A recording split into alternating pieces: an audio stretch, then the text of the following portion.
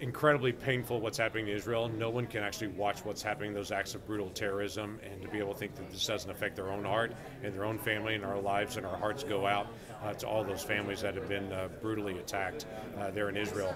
We have quite a few Americans that have lost their life in Israel. We have Americans that are unaccounted for, that there's a fear that they're one of the hostages that's in Gaza right now.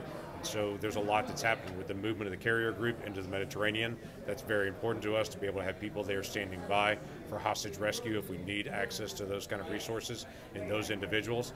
But to also be able to speak out very clearly to Iran to say that they need to back off on their support on Hamas and Hezbollah. They do not need to advance an attack from the north with Hezbollah attacking from Lebanon to bring some stability and allow Israel to be able to respond to a group of terrorists that came in and slaughtered over 1,000 Israelis.